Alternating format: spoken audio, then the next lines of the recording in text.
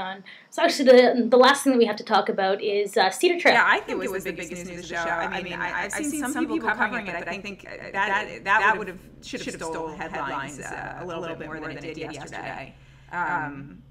Yeah, I mean, I covered some of the news from afar yesterday. I talked to Intel about the platform last week under embargo, and what I really got from the conversation is that Intel still really focused on netbooks, right? And that's really interesting given what we've been hearing about attitudes towards netbooks from manufacturers and obviously consumer adoption of tablets. But no, they're packing in features. So you saw some sort of demo of the new Cedar Trail. Yeah, actually, they had a demo in the keynote, and they showed off Intel's wireless streaming, Intel's wireless music, and the wireless file sharing. So I mean, that's interesting. Like, I'm happy to see those features added. I wish they were sort of in Pine Trail because wireless display came out about a year ago.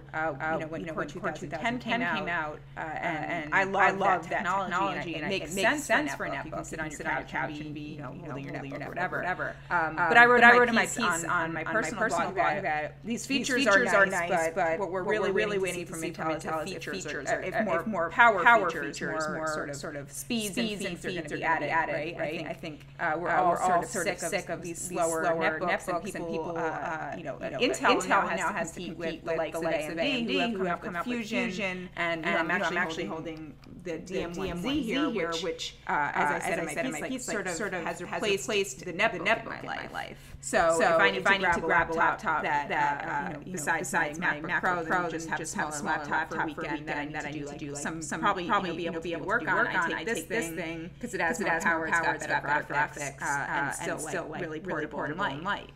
So it should be interesting to see if Intel sort of really realizes that it needs to pack some more power into. Yeah, the other thing they kept on saying in the keynote was that they were going to be moving faster than Moore's law. That they were speeding up production of the chips, and they're going to be faster, cheaper, more readily available. And then the other thing they were mentioning was that Cedar Trail was going to be moving aggressively to market for the holiday season.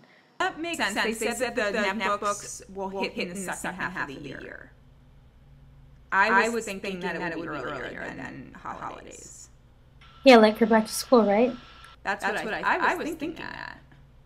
Yeah, they said holiday season a few times. I have to do a little digging on when we actually will see these hitting. Because people are testing them now. They said that manufacturers and OEMs are sampling these now. They are sampling chips to OEMs. So could be interesting. I think, and also, what I meant to ask, and this is like sort of Sasha's big things. Whenever I hear about New Lake, I think of Sasha.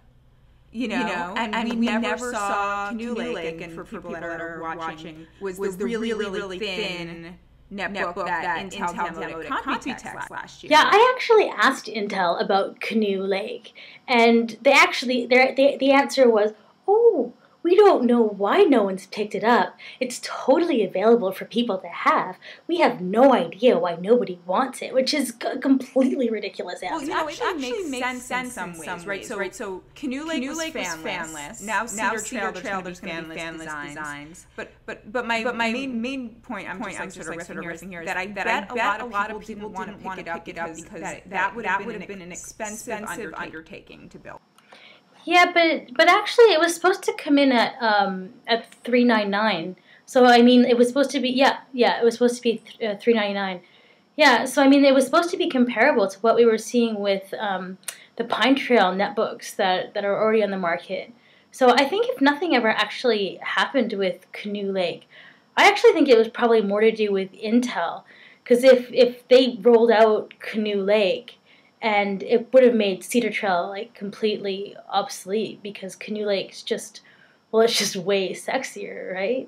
What if also I'm also thinking that we have and maybe there's something to do with Chrome coming down the pipe. Yeah, it could have something to do with Chrome. I mean, I just hate it that they show us such sexy technology and then they do nothing with it. I mean, nothing with it. I mean, but I guess Computex is coming up in a few weeks, so I guess maybe we'll see that. I'm expecting to see a lot of Computex, and I don't actually think I'm make it out there this year, but I will be religiously watching the news from afar and sort of seeing what Microsoft is going to show there, what Intel's going to be able to ramp up with all of the ARM companies, NVIDIA, et cetera, are going to show. So I think it's going to be a really interesting show. I mean, that's the next major show. Yeah, that's the next major big one. Yeah, but hey, actually, what have you heard about Windows 8? Because I was talking to a couple of OEMs here at IDF, and they kind of said they were expecting to see it this summer, and I went,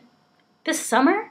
And they said, "Oh, wait! Don't quote me on that. Hold on, we're gonna have to go look into that." I'm getting the feeling that there will be a beta release. In September around PDC. And actually, just like an hour ago, one of the early versions, really early versions, I forget what they call it right now, leaked out. So some screenshots leaked out. And none of the stuff that actually feels like it would be tablet has really leaked out yet. A lot of stuff desktop related. So I have a feeling there's separate tablet version. Or touch version that's going to be built into Windows. Yeah, well, let's hope, because it's supposed to be like, what, 2012 before it's actually supposed to be like officially out? Yeah, I mean, I think actual Windows 8 hitting consumers, I mean, we've heard that won't be till 2012, and it might not be till the second half. And Intel's is in a worse spot than I think many really think in tablets. Because, as ARM is getting more powerful and as Windows is going to work on ARM, ARM is clearly the future here, and there's some real catching up to do on Intel's part. But that doesn't, Intel says they're coming to phones and all that. Any talk of Intel and phones there? Yeah, there was an unofficial rumor going around the show that ZTE is supposed to be bringing out an Intel handset. On Medfield, based on Medfield.